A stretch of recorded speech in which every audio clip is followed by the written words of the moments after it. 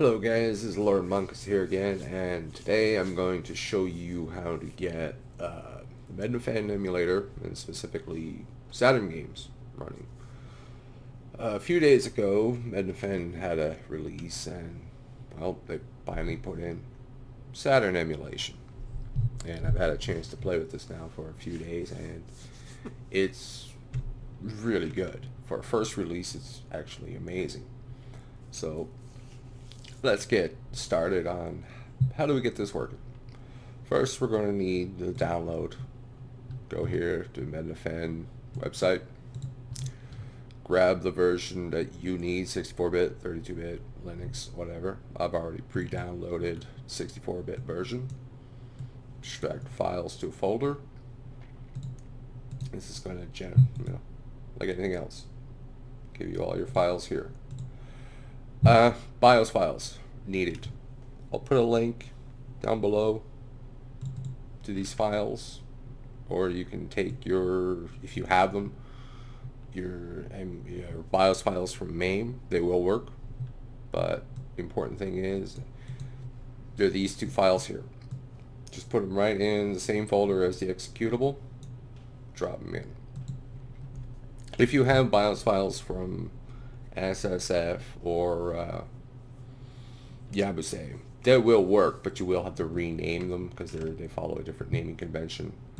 You'll need the Sega_100A bin, that's the Japanese BIOS files, and MPR-17933.bin, those are the American and Euros region BIOS files.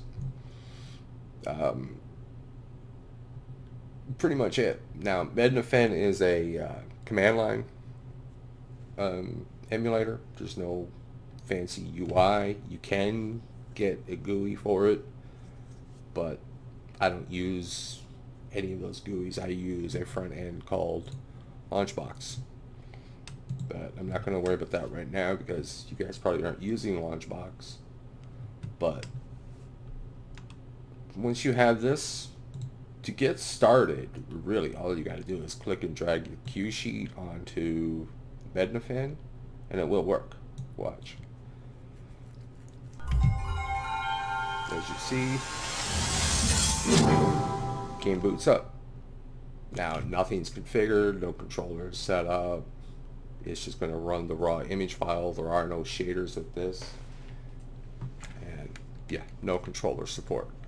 Now, to get controller working, this is just a basic controller. We're going to do D-pad. It's for the start, it's just the D-pad and buttons, no analog stick as the base, but we'll fix that later. But for now, what you do here is you hit Alt, Shift, and 1 on the keyboard. You'll see at this bottom there, you'll see we're in the binding process. Press up, and for each button you gotta press it twice.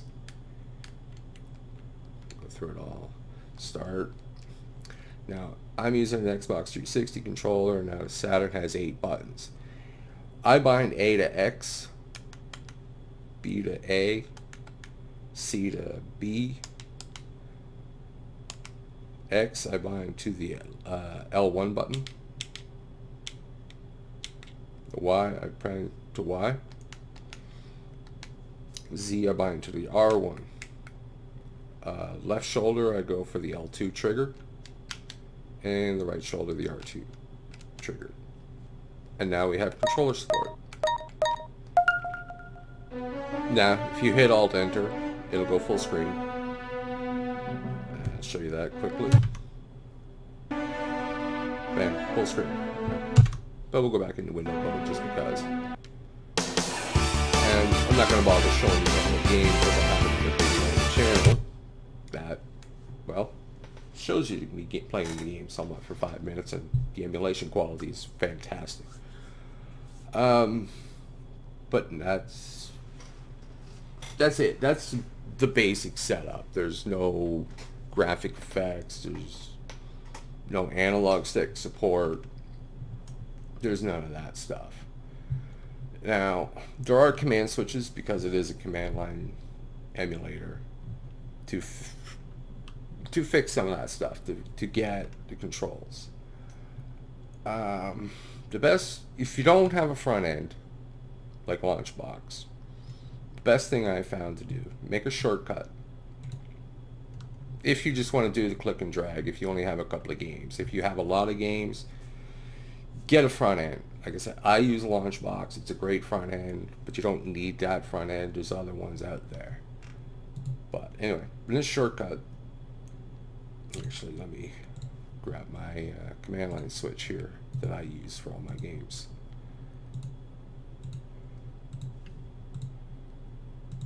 See, this is how you set up command line switches in Launchbox, but that's for another video.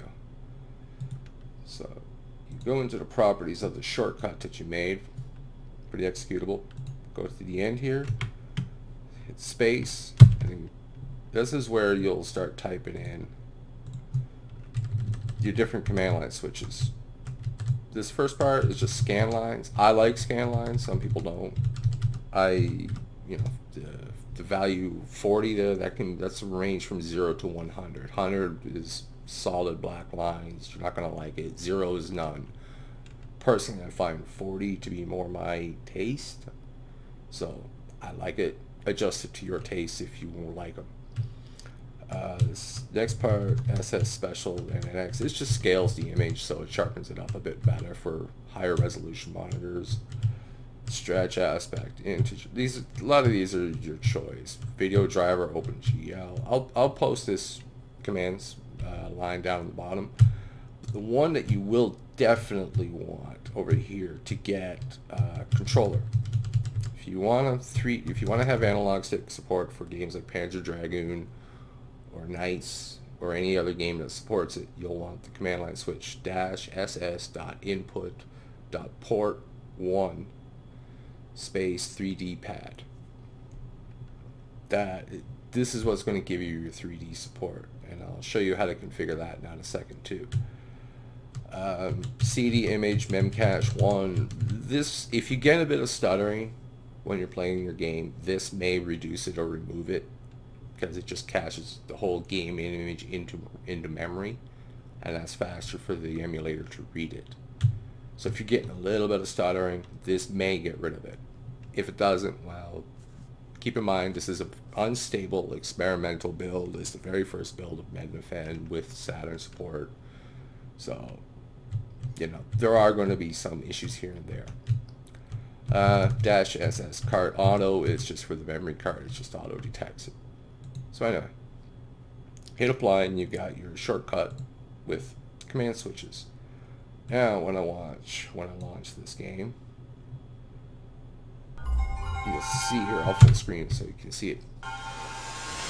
You'll see I actually have scan lines. Now, to configure the 3D analog, again, you hit Alt-Shift-1. This brings you into your binding for the port. If you have 2 joysticks, Alt-Shift-2 will do the second. So I bring up this. Now, 3D control pad. But we got to go through the D-pad first. So all this again.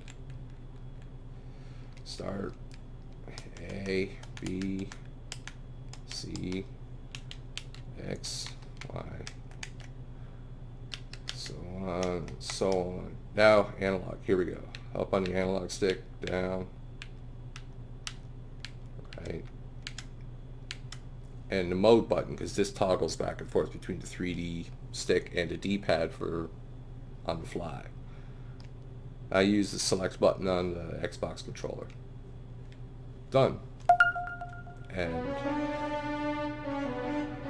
it'll work. And then you use the mode button, see toggle there back and forth between the D-pad and the analog stick. That's it. Games, very important to be Q and bin.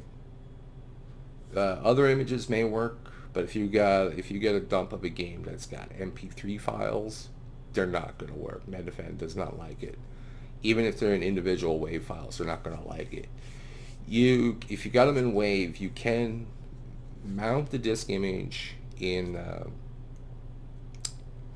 daemon tools, and then use image burn to regenerate a new image, and that'll give you a Q and bin. It should work. Not guaranteed all the time, but it should work. The emulator does not like PAL region games right now, but you can use a program called Sega Saturn Region Patcher to take a PAL region game and patch it over to be either a North American or Japanese region. Not every game works, but every game I've thrown at it works, and I have about 60 games right now, and they all work, which this emulator is really good. Can't think of anything else to go over. Maybe some other time I'll go over front end, but hopefully this is enough to get you guys up and running. If you got any questions, ask me down below. I'm always happy to help. Thanks for watching.